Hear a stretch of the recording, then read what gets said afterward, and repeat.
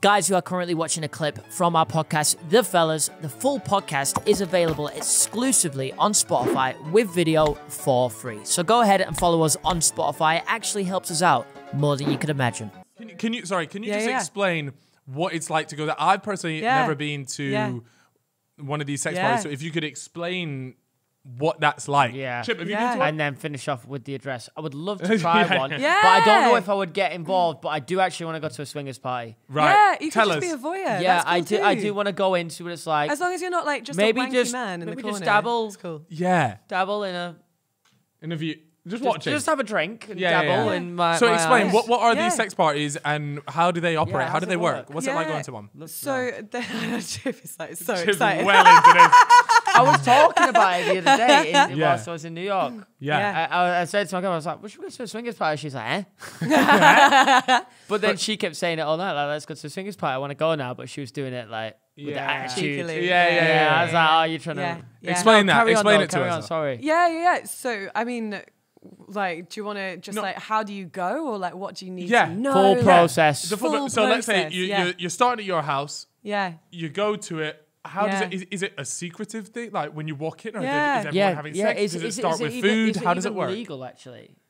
I think so. Yeah. Is it legal to host your own, or are you talking like an actual event night? I don't No, know. they're like I'm huge. hoping There are huge event nights, like a few, and there's some that are like mixed. There are some that are women only. There are like different things. Like you do have like swingers clubs and things like that, and you have kink parties and like Torture Garden, things like that, which is considered like a sex party, and they'll have like a dungeon, but Do you have to pay exit? Like, is that buying a ticket? Yeah.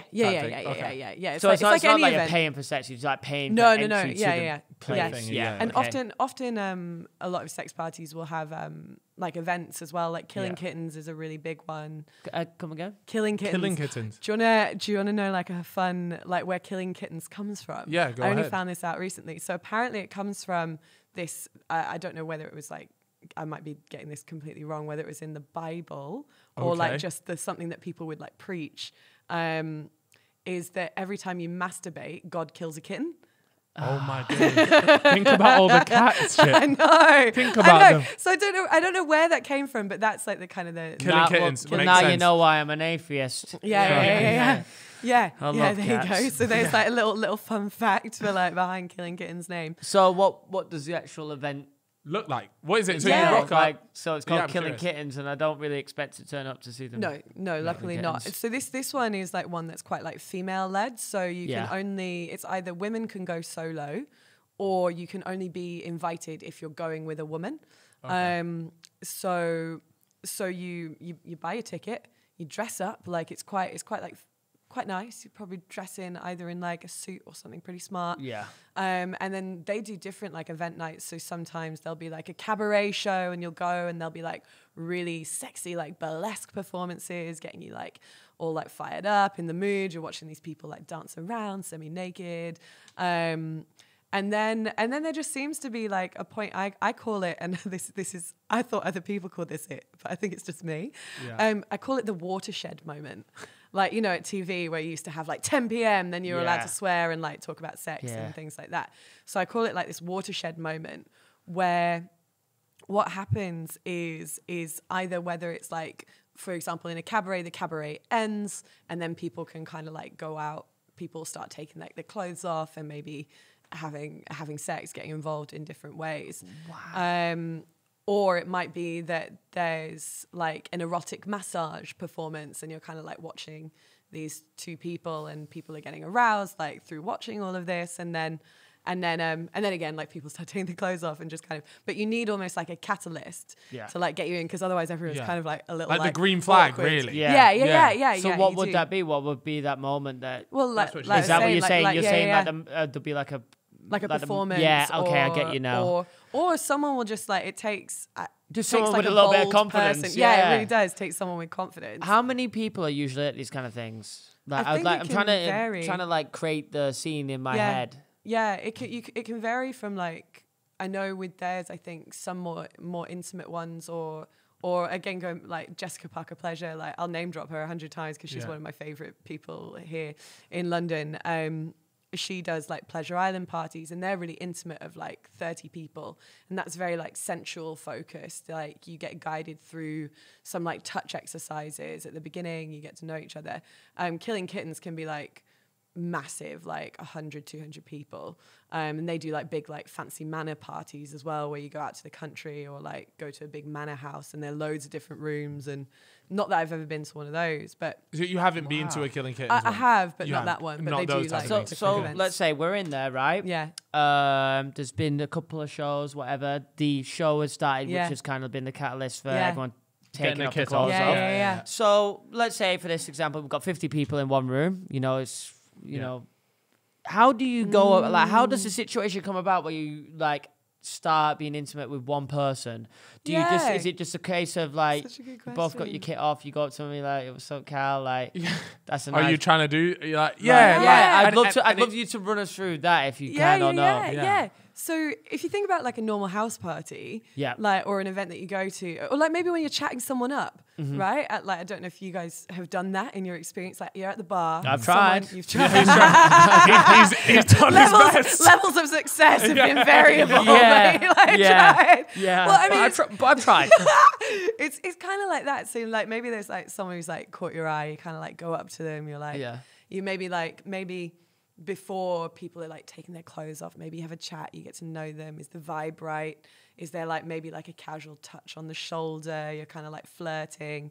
And then if you're like feeling bold enough, like one of my favorite, and it might not come as a surprise, but actually quite a few of the clients that come to me along with other bits of their journey, like around shame, they're also quite interested in going to a sex party and really building that confidence and getting to know their sexuality so that they can find the right space that they want to go in, but like experience their sexuality in that way, because it can be so liberating to just be somewhere where everyone is so sexually open, because we hold so much shame around sex and sexuality that like when you can just see like a group of people being so liberated, you're like, wow, this is so normal. It's so normal. So it like really normalizes a lot. And different body types, different penis shapes, different penis sizes. Some people might not even be erect because they might be having trouble, but that doesn't matter because everyone's just having a good time. So here's another one. I think this is personally a good question. So example, like this is just how humans work. We could even take it back to a normal house party comparison.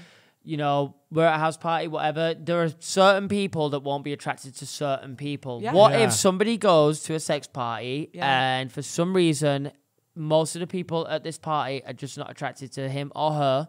Yeah. Okay. What happens there? Yeah. What happens? Do they feel ostracized from like the whole thing? Or is sexual attraction not so much of a thing at these parties? But I feel like it must be. Yeah.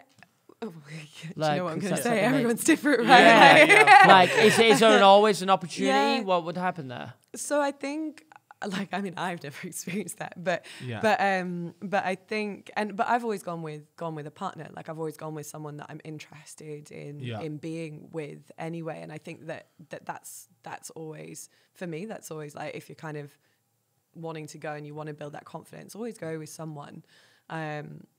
But that could happen. And I think my like core piece of advice and like what I work with a lot of people on is like there can be so much like wounding around like rejection, and that often stems from like our childhood, like maybe our teen years, maybe our early sexual experiences. And this like sticks with us, and we can take these things so personally, so personally. But the bottom line is like actually, when we can notice that it's like other people's projections, it's not really about us. It's just that actually someone else, like we're not for someone else. And that's okay. It doesn't mean we're wrong or we're bad or like we're like not good enough. It just means we're not someone's cup of tea. But we're going to be loads of other people's cup of tea, right? So that's always like my bit of advice, and is like when we can integrate these hurt parts of ourselves, these wounds, maybe even these like pieces of trauma that we've like picked up from experiences that we've had that have like made us feel rejected, and then we fear that we'll be rejected again. When we can integrate that, like you can just go out with like so much confidence. Like I used to like, oh my God, if someone said no to me, I'd be like so hurt. I'd probably even cry. Like, so let's be honest. Like I would probably have a cry. I would probably feel it for a week. Now I'm like, yeah, cool. whatever. Like, is that only? Like, I might not be your cup of tea, but I'll be someone else's cup of tea. So it doesn't really matter. Like, it's cool. And like, actually, I really respect you for sticking with what it is that you want and being honest with me. Yeah. And that's so much more like important to me than someone being like, oh, like maybe, or like, oh no. But you also have to, I don't know, you might get some people who are like really rude. And I mean, if someone's a dick about it, then you have the right to be upset or angry. Like, you don't need to be, you can be nice and say no. Yeah. I would still say if someone's a dick about it, that's about them. They're just a dick. It's not about me. Like if someone's like, oh no, I don't like really, I'd be like, I might be a bit hurt, but I'll be like, they're still the dick. Like in this situation, like I'm still cool. In terms of, so at these parties, does it then just develop? So once that green flag happens, is it then really just a case of like a big room where everyone's just having sex in front of everyone? Is that how it works? Or do they all go into like different rooms, different like what? Varied. How does it? So varied. Because in my head, I just have like almost like a massive room. Yeah. And everyone's just porking. Here's what I've got pictured: a massive room. Yeah. Very nice furniture, a little bit classic. Maybe some sex IKEA furniture. And then very like a lot of red lights. That's what I can see. Yeah. But that's all. I think that's only come from some of the movies I've watched. Another thing about these parties, right? Yeah. Does everyone wear protection? Or is it like you get tested before you go? That's a good question. How does that work? So I think often it's down to discretion. Every party. So this is the thing with every party will have different rules. Yeah. So for anyone who like is interested in exploring like and finding like a party that they're interested in going to, always read the rules because some they'll be different for different things. Yeah. In general, like protection is encouraged, but say you're going with like your long-term partner and you don't use protection together, like that's kind of considered like normal as well. But like for me personally, like if it's like a new sexual partner in any scenario, like I will always use of course protection. Gotta be safe. Yeah, you gotta be safe. Do you go so they have bowls of condoms and things. It's right. It's that kind of stereotype. But it's real. In my head, when you say you go to these sex parties, you're not going to have sex with just one person. Yeah, is that a stereotype? I would imagine it might be like a stereotype. You have a few people. I have a stereotype in my head.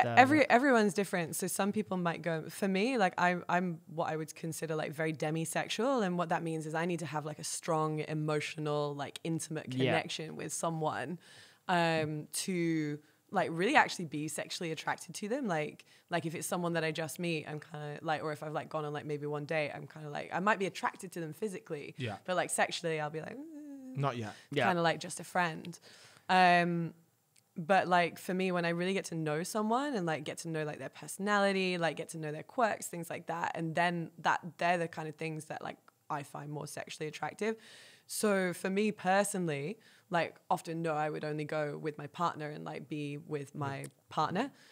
Or like if we're like, say we'd invite someone else like along with us as well that like maybe we know or like we've been flirting with or something like that. But I wouldn't often pick someone up at the party. But I know so many people who do. So everyone again is different. What like their needs are. Do people approach you like if you're at the party with somebody? Of course. Right? I can imagine at a sex party, like do people come over to you? Like how would they approach you? What would they say?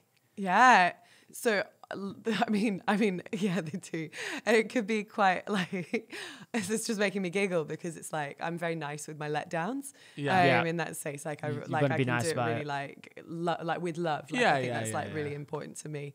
And I'll explain that like, hey, like actually I really like to get to know you don't someone. Want someone to feel bad about having they've had the confidence to come up to you. That's it. I often commend their confidence. I'll be like, oh my God, I love being asked. Like, thank you so much. So what is it then that you like about going to sex parties if you're just going to be with one person? Does that make sense? I hope it doesn't come across the wrong way, but it's like you're going to somewhere else to have sex with the same person, but with loads of other people having sex around you. Is there something about everyone else having sex that you like around you, or what's the good? Man, it's that feeling of like being so uninhibited. It's like it's that everything's normalized, and that it's like when sex carries so much like shame around it, then you're in this environment where everyone is just free, and like people are like meeting people there and like getting together, and like people are like really enjoying exploring their sexuality.